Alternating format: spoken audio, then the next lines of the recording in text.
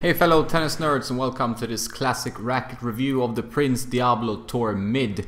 There are many classic rackets that can still be used successfully today. This racket is one of those. I'd heard good things about it but never got to try it before. Around the same time I was about to review the mid-size new Prince Phantoms, the 93P. I saw an ad for two Diablos online. I do have enough rackets to play with, but I just couldn't pass on the opportunity to try this legendary frame. They both came strung with natural gut, but the tension was a bit too high and the strings were old. Made the racket feel a bit board-like and unresponsive, so the first hit I wasn't really taken by it. But when I restrung one of them with String Project Magic, which is kind of a mix of a poly and a multi-filament string that I really like, at around 23-24 kilos or 52 pounds. I took it to the court. It was a completely different experience. From the first hit I understood what people were talking about. The racket really has P for plow through. Despite my specs of 345 grams strung, 32 centimeter or 7 points headlight, and a 336 swing weight, they do sound heavy, but this racket knifed through the air quite quickly thanks to the 19mm thin beam. So when you hit the ball with this racket, it has a beautiful pancake effect, reminiscent of the Wilson Pro Staff 85, but the 93 square inches give you a bit more real estate than that classic from Wilson. I also really enjoy the 1620 string pattern on this racket. It makes me wonder why they don't make one 93P and just do it in the 1620 pattern instead of one 1820 and one 1418. This racket is simply brilliant if you're an attacking player. Really gives you a nice plow through on your serve, on your slice, and on your attacking shots. On defense, like with pretty much any mid, it's a bit more cumbersome, it's a bit more tricky to get good depth on your defensive strokes. That's where the issue is. But when you're buying a mid-sized racket, you know what you're getting. This is an attacking weapon.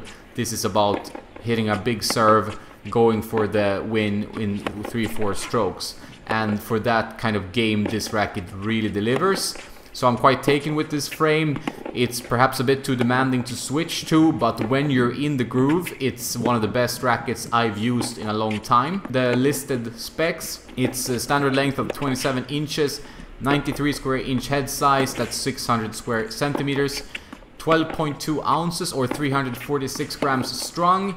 It has a 31 centimeter balance, which is 9 points head light. So the 90mm beam, I think it's a bit of a better choice than the thinner beam on the 93 piece, and the string pattern of 1620 I think is an improvement as well. So this one is a great classic that can still be used today, still competes really well with the Phantom 93 piece. It has a slightly higher stiffness rating, so you get a bit more free power, a little bit tougher on the arm perhaps for some players. I did not notice any real discomfort, but that could be an issue if you have arm issues.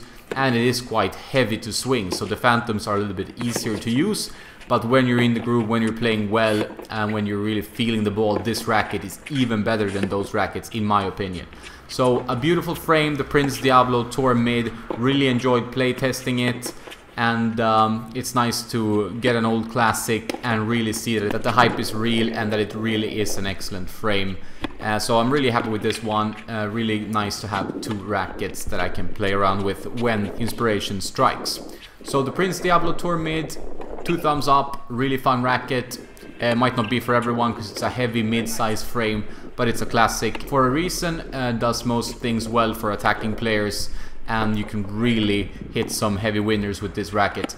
So another classic racket. If you have any ideas on other classic rackets I should try and look into and review, please comment below. Any like, share and subscribe to the channel is much appreciated. If you need help finding a racket that suits you, check out my racket consultation service on tennisnerd.net/shop. Also, if you want more tennis nerd content, consider becoming a Patreon at patreon.com/tennisnerd. It's only $2 a month and you get exclusive content every week. And please also check out Tennis Nerd Insta on Instagram, where you get new posts almost every day. And that's about it for now. Stay home, stay safe, and if you can, play some tennis.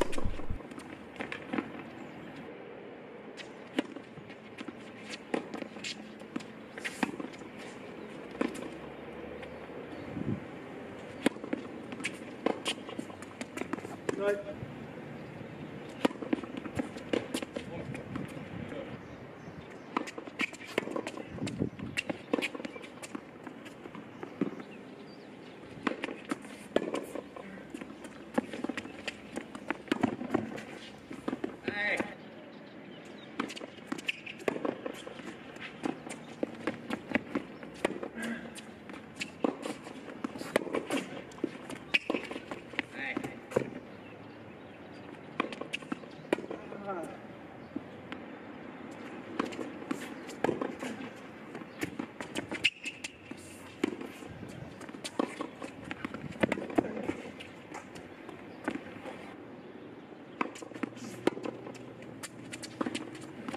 Good job.